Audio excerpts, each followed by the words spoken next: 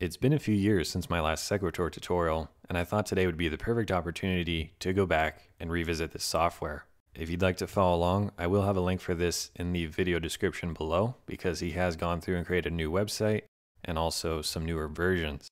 And today we're going to be using the 1.6 version. So if you want to follow along, I would recommend also reading the manual because I can't cover everything in one video, and this is a good refresher on what you need to do.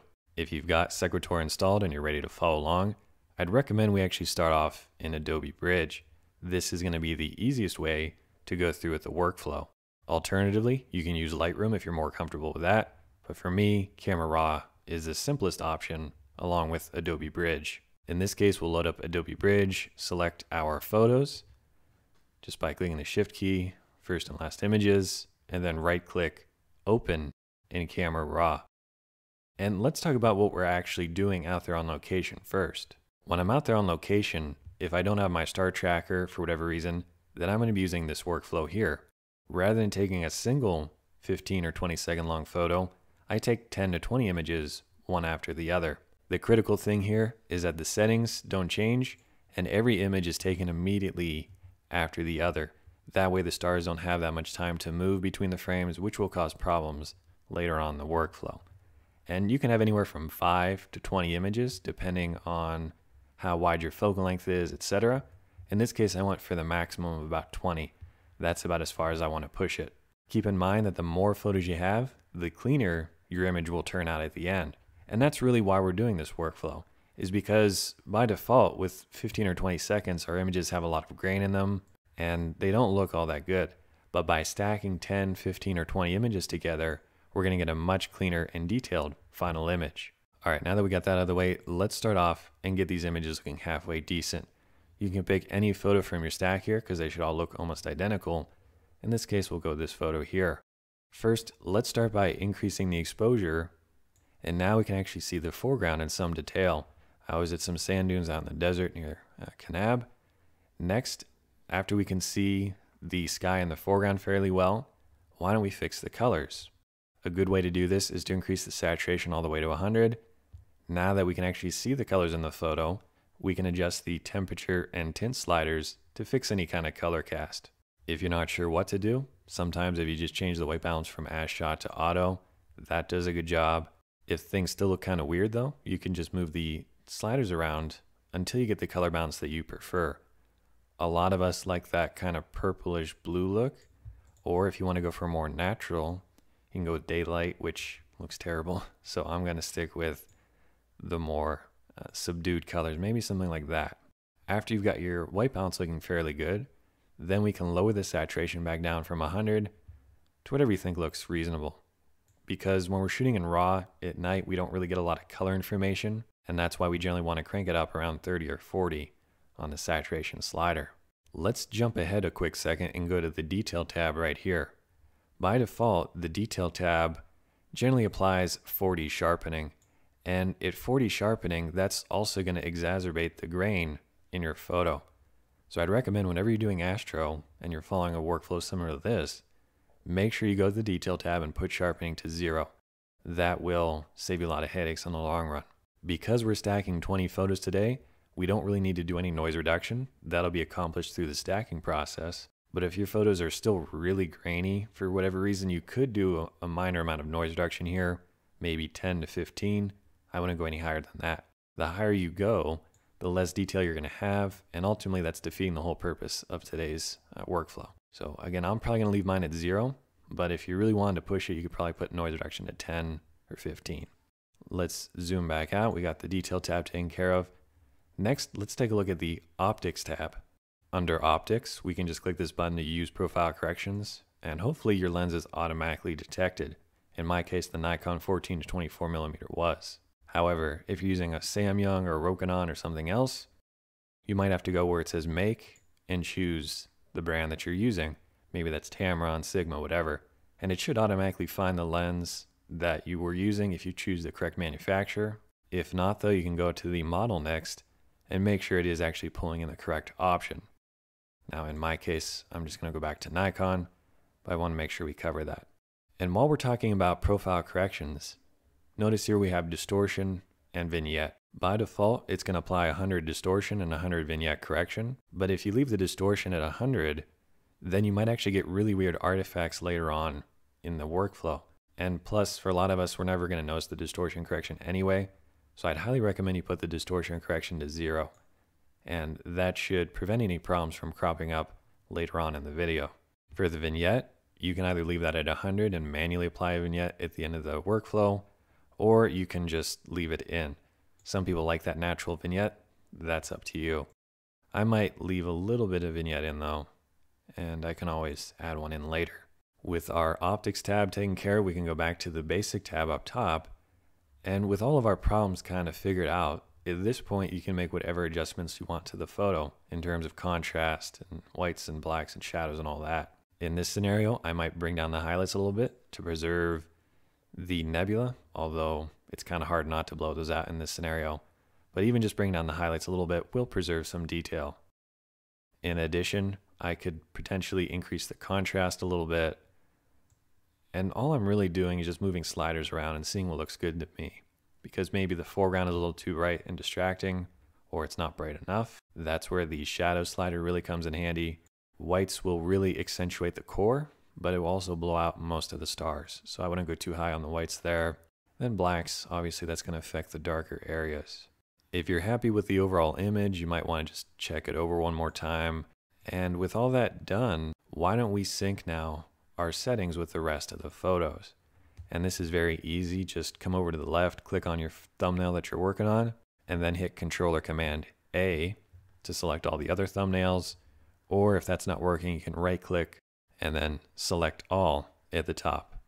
Once all of your thumbnails are selected though, you should see a little button right here with the little sliders and a circle.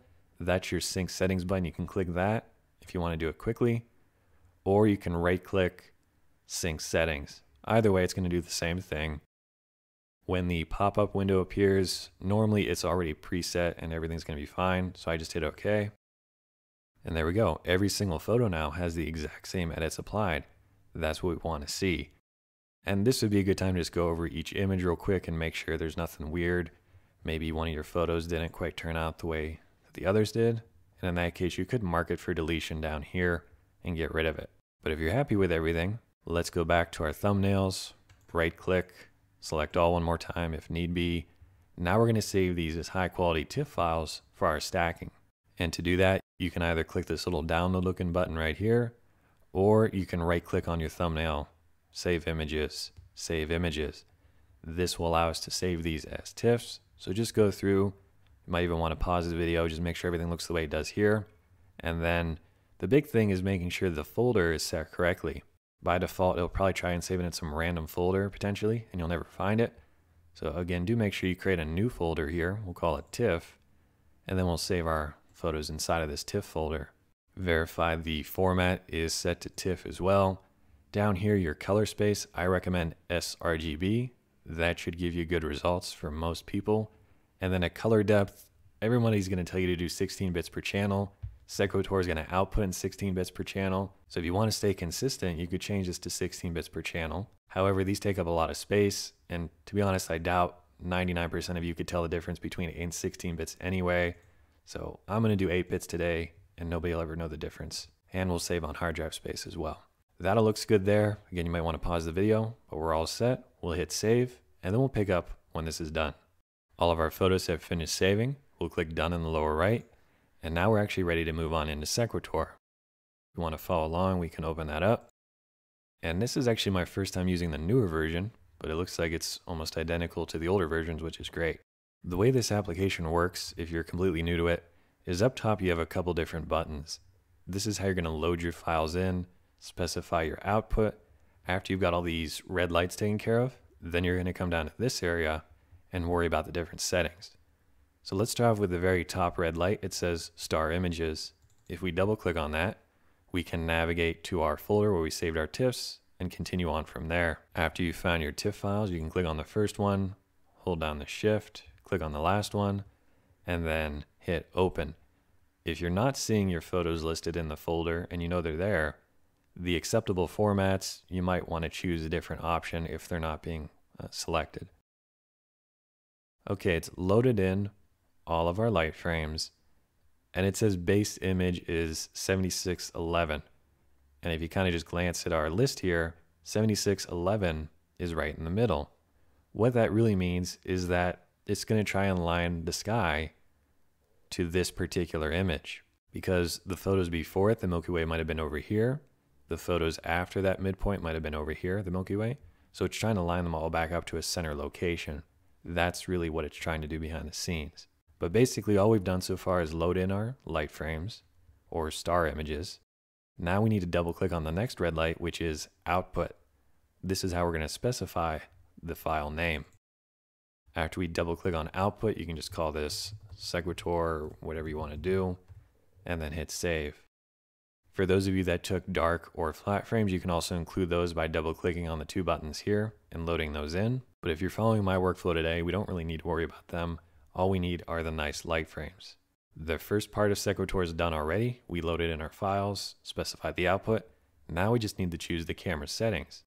For this, I'd recommend you go down to Composition, Align Stars, and we're going to go down to the very bottom and choose Freeze Ground. It says both sky and ground can still be stacked, but sharp. After we click on Freeze Ground, we're going to use Selective. That way it'll throw out any planes or meteors that might have come through here, which if you're shooting during a meteor shower, you might not want to do that. Either way, after we selected Freeze Ground, notice how we have a red light next to Sky Region. That means we need to do something. I'll click on Sky Region. Then we'll click Auxiliary Highlight checkbox in the lower left. What we're going to be doing is painting in a mask to create our layer mask, just like we would do in Photoshop.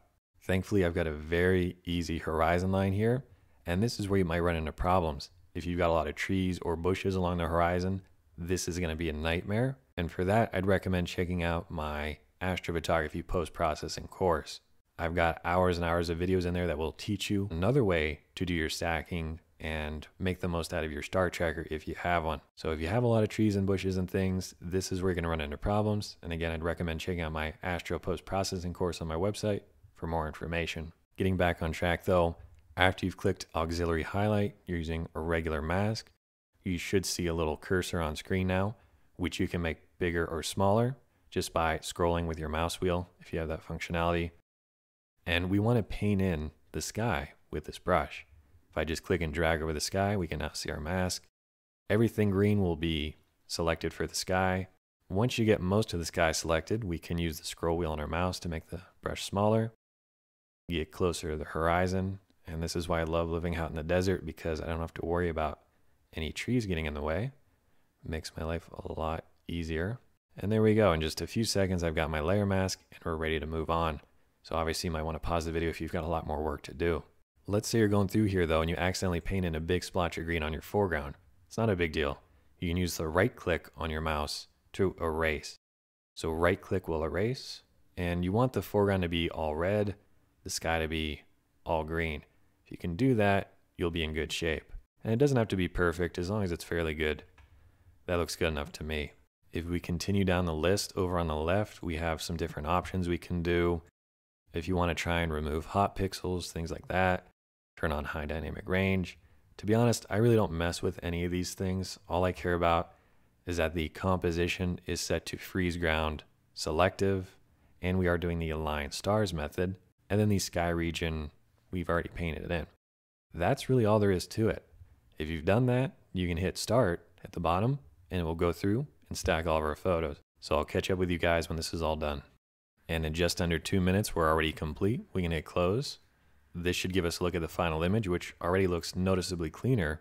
And if your computer's set up to automatically open TIFFs in Photoshop, click the blue hyperlink that says open at the top of the screen. And as soon as you do that, we should be loaded in and ready to go. If your computer is not configured properly, then you'll have to navigate to the folder listed here and manually open that TIFF in Photoshop. However you have to do it though, we can close out of Sequator now. We'll hit yes, we don't need to save it. And if I zoom in, the stars are a little bit blurry. That's just because I chose a slightly longer shutter speed than I should have. But I mean, it's much cleaner now. And we're going to be able to get more detail out of this photo. If we look at our foreground as well, that's noticeably cleaner than it would be in a single photo. This would also be a good time to scan around the horizon because that's really where you're going to notice the most problems. And I can see a little bit of grain here just because my mask wasn't perfect, but I'm not really too worried about it.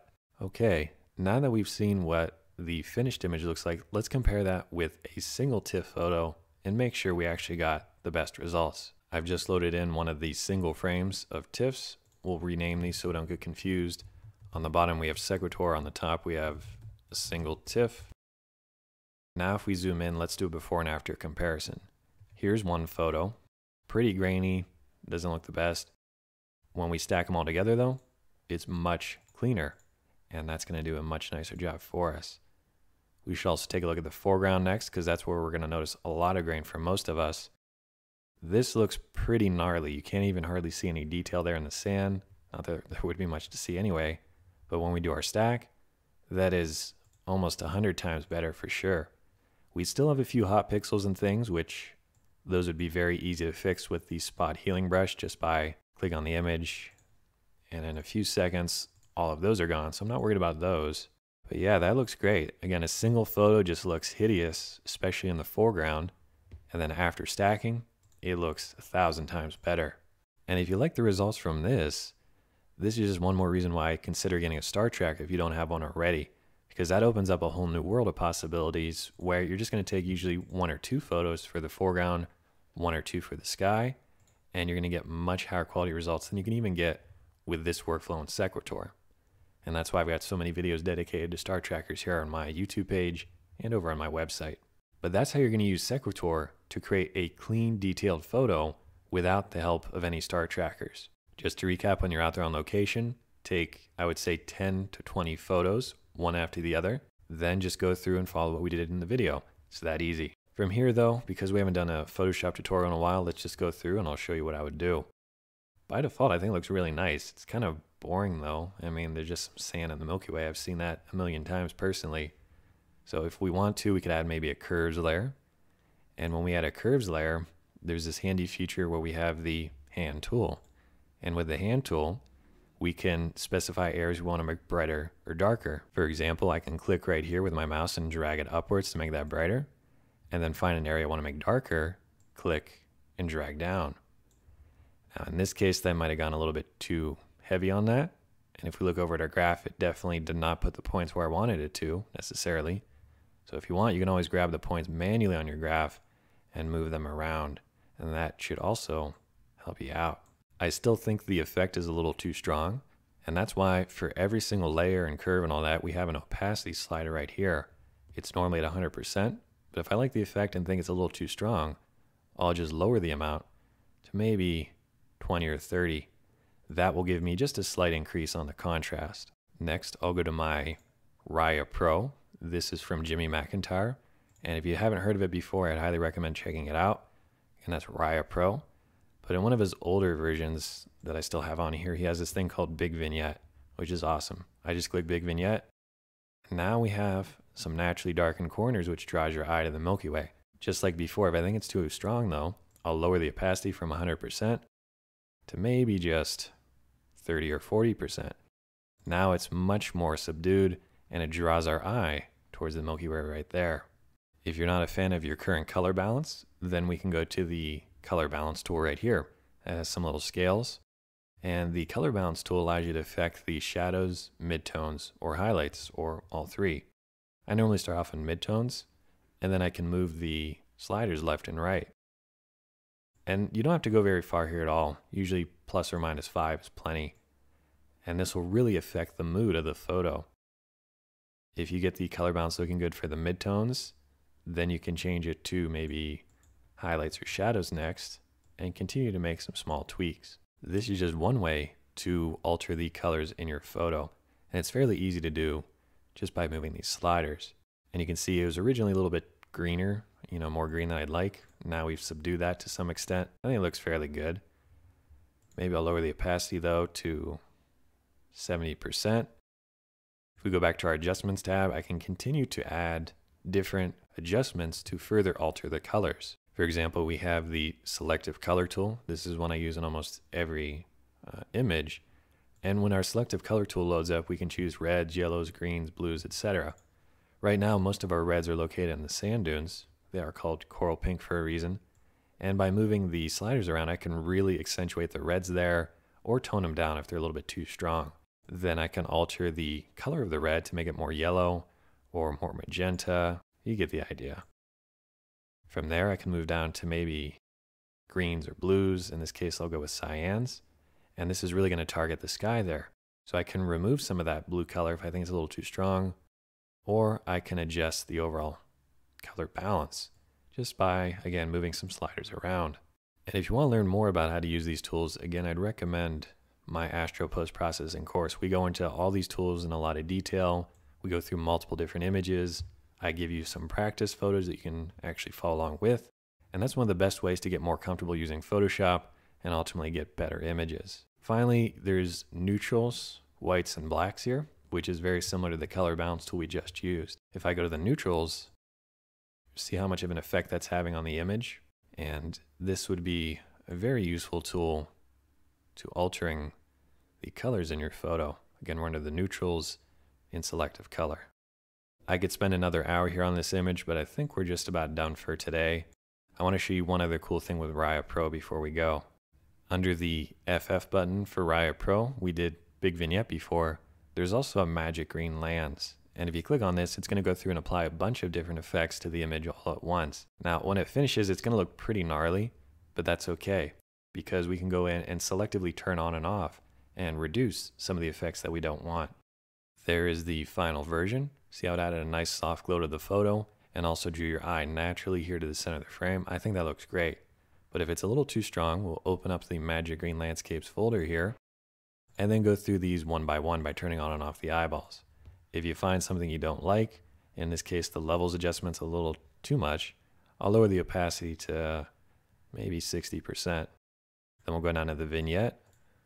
I think the vignette's fine, but it's also a little too strong. We have a color balance layer, which I don't know how much of a fan of that one I am. I might put that at about 30%. We have a soft glow type look, which, as you can see, I'm pretty much just turning everything down because I think everything was just a little bit stronger than I would prefer. And this is why I love the Magic Green Lands in Raya Pro, because you just have so much flexibility and it really does make things a lot easier. There we go. Now that we've edited every individual portion of the Magic Green Landscapes, we can turn it on and off one more time. And then we can even do a global adjustment for this whole thing and say, maybe I only want it to be 80%. And there we go. I think we'll call that a finished image. We'll file, save. And if you're ready, you can save this as a JPEG as well. But I hope you enjoyed the video today. I think we covered a lot of really good points. And the big thing was just to show you that Sequator is still just as easy to use as ever. You just click a few buttons, load in your photos, and that's going to allow you to get a much cleaner and detailed photo without the need for a star tracker. If you have any more questions, you can leave a comment, or I'd recommend going over to my website and again checking out some of the courses on there which go into a lot more detail on the whole process of astrophotography.